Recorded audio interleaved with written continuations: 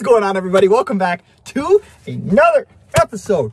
Oh, it has been a while. You're like, where the have you been? A couple things. I got a lot to update you guys on. I chopped my hair off. I just turned 30. It's a lot of life. So let's just jump into this video and let's get back into the swing of things. Well, it has been a crazy couple weeks since my last video. And guys, if you aren't following me on Instagram already, please do. It's at Gabe Gallucci Golf on Instagram. That's where I post basically daily my progress. And I've been grinding a ton over the past couple weeks. So if you want to stay kind of in the day-to-day hustle of what's going on, go there. And I'm constantly updating things I'm doing there. So give that a follow. First things first. Obviously, from that last video, one of the biggest things I know I need to work on, and it's been a theme throughout this entire journey, has been the mental game. Now, I kind of break up the mental game into kind of like two factors. One is off-course issues, right?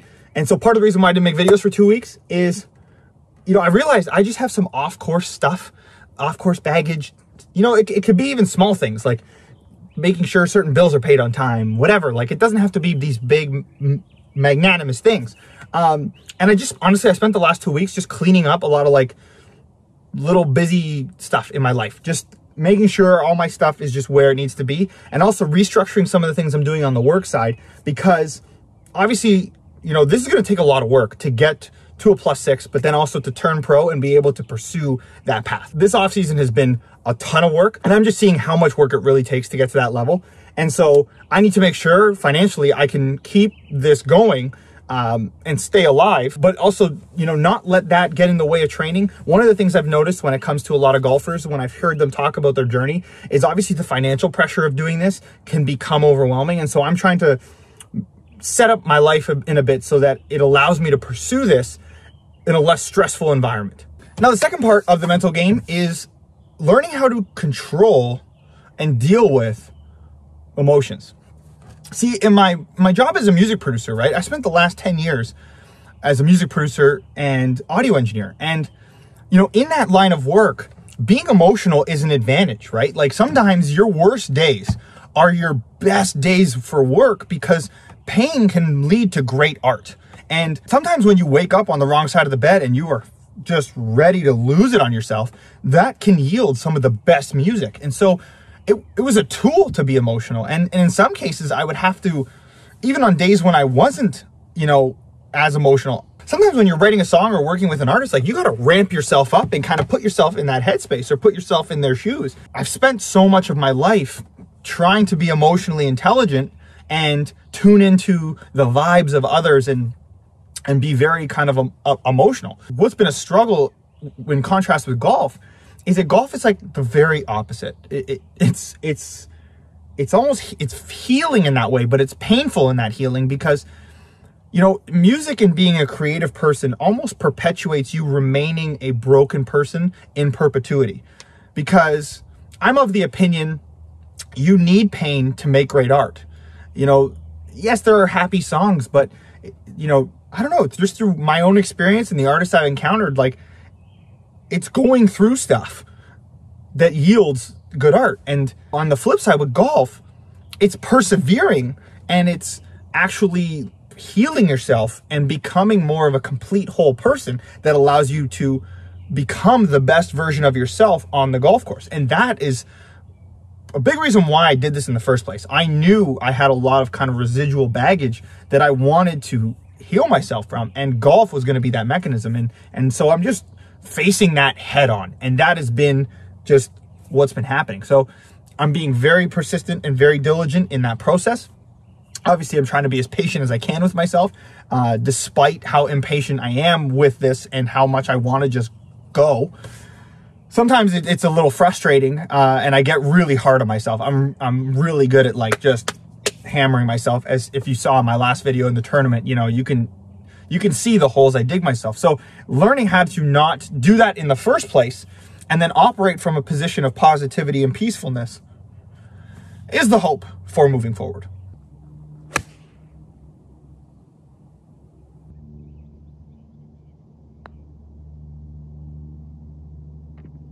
All right, so now in terms of my actual game itself. So the first thing is my chipping now is absolute fire. I just had my first couple rounds where I was positive strokes gained chipping. And here is why. I've completely changed my chipping technique in the past couple weeks to just this very simple thing. And I'm gonna show you it here. And hopefully this helps you. So the first thing is I go baseball grip.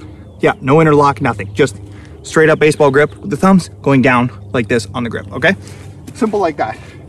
Next thing I do, I put the ball kind of just off the front heel.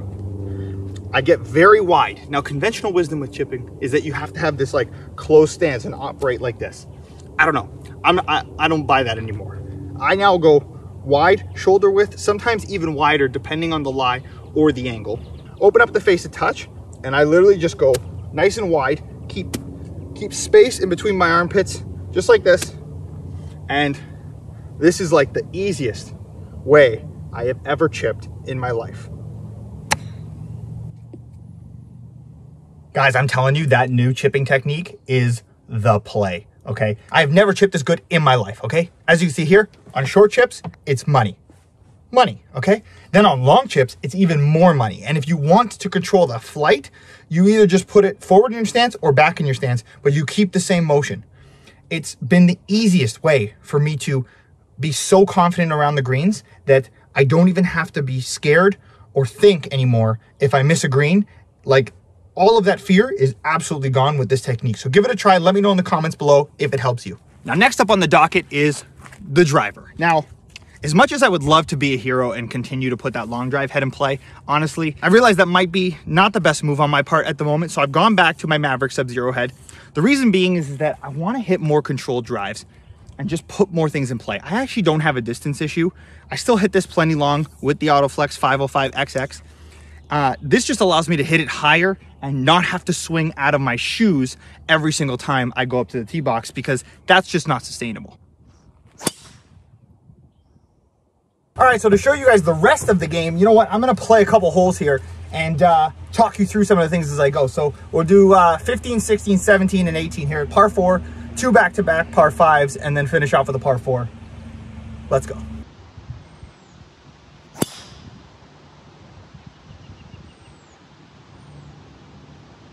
All right, I absolutely crushed that drive. We got 62 yards left. Let's throw a little 60-degree right in there.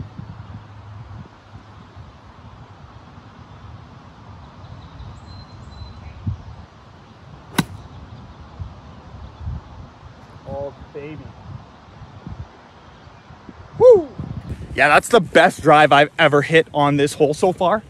That was absolutely crushed, like super straight. And there's a speed slot in the fairway that if you hit it straight enough, it just kind of rolls for days. I wish I had my Arccos turned on right now, but that had to have been at least like 330, 340. So it's a good day. Now, wedge game has been pretty solid. I've been working a ton with my coach Max on that. He's been helping just kind of, you know, get me wedge-educated, as he'll say. And now for putting, because the putts have been absolute fire. So putting has become one of my kind of biggest strengths actually over the past little bit. At the beginning of this offseason, it was not something I would have said was a good part of my game. But you know, I'm at a point now where I look forward to putting. And I love the opportunity to make putts. And so giving myself those opportunities is one of the most fun things now.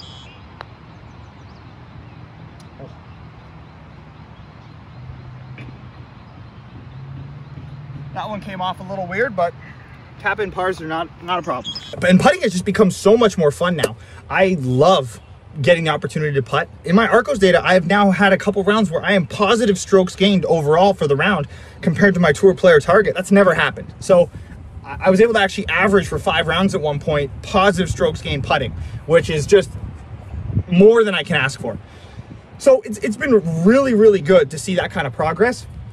And just between the putting, the chipping, and my driver now, those aspects of my game are exactly where I want them to be, and now it's just refining from there.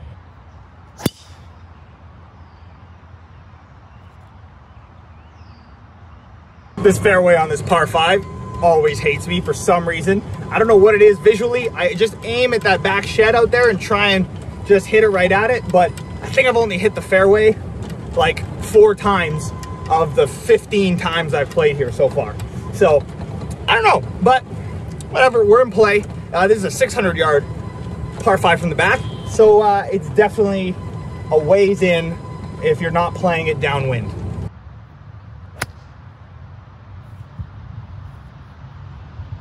Now the main area that still needs some work and where I've been grinding on for the past couple weeks the most is my strokes gained approach is where I'm losing all of my shots now.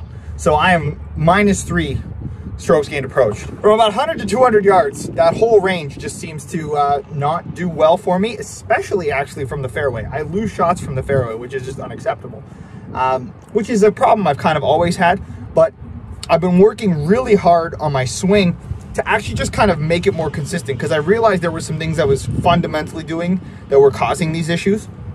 So a big thing is when I play with my coach Max, who's been helping me a ton with my wedges, you know, he's a former pro, has played on all the big mini tours in the US and played on the pro tour in Asia. And, you know, when I play with him, there's a level of consistency that guys like him have, you know, and I've also played with a couple guys who've been on the Mackenzie tour, and there's just a level of consistency that these guys have when they play. They do not miss to the same degree that I miss. I'm still a little wild, you know. Again, for some context, like this time last year, I think I'd only broken 80 like twice by May of 2020. So, you know, to come to this point is pretty ridiculous. But with that being said, you know, as much as I try and finesse my game, I still have some of that old, you know, crappy golfer still within me somewhere that sometimes can rear its ugly head and show up in my game. And a big part of that is some of my swing was too timing related. Again, I'm still doing all the Genghis program stuff. I'm still following all of that.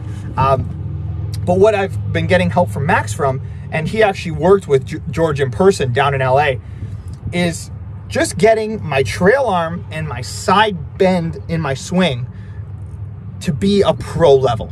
And what I mean by that is this, you know, if you look at a professional's swing, you know, at impact, they're here, right? They got some side bend, their chest is to the target, like this is where they are at impact. Now, the issue I was having was that because I can use my hands and my arms to get speed, I was standing up a little too tall and kind of using my arms to go at it, which on days when I was on didn't affect me at all. But on days when I'm off, it would really, really affect my golf game. And, you know, if you've seen my Autoflex course vlog, you saw a lot of my iron shots kind of flare out to the right. And that's because I was just using too much arms and not using my body to rotate to close the club face. And so from watching these pros, they use their body to close the club face and get to impact correctly. And so I've been grinding a ton on that to just make my ball flight more consistent.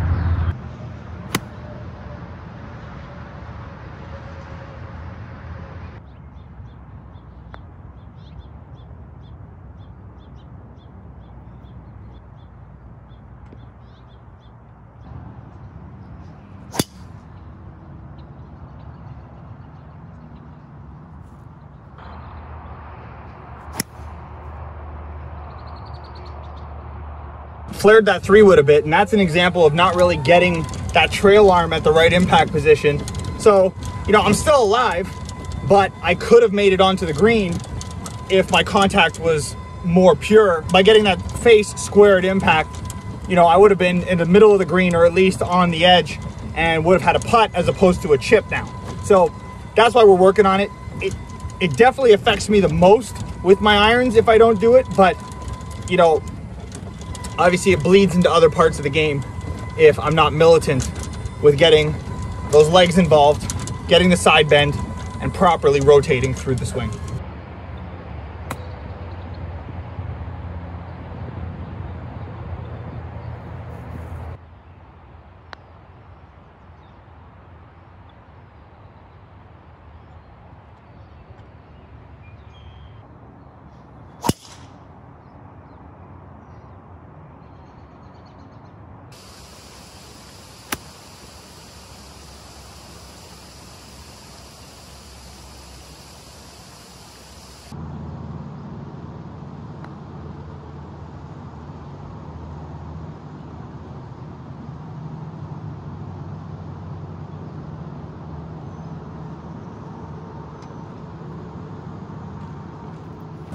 Well, went even through those last 4 holes. Not bad. you know, fortunately couldn't get a couple putts to drop. That last one was just evil.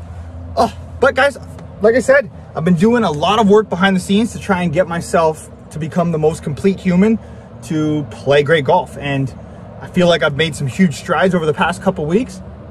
If I can really get this approach game dialed in, you know, with the confidence I have with my chipping and putting now, I just have to give myself chances to capitalize. And if I can give myself some good looks, as you guys can see, like I can put putts close, and on the days when they drop, those will be the days I go really low. And on the days they don't, well, you know, hopefully, you know, I'll still be able to shoot under or close to par and just bring that confidence into competitions whenever they decide to open up. There was a point over the past couple weeks where I was definitely not feeling like things were going to turn a corner in a positive way, but over the past couple days, all of that hard work has really started to round together, and so that's been a really nice relief and an exciting development. So thank you guys so much for watching. Thank you for being patient. Thank you for joining me on my 2021 golf journey to get to a +6 handicap and turn professional. I gotta get back to practice because this approach game's not gonna fix itself. Hope you have a phenomenal day, and I will catch you on the next one. Peace.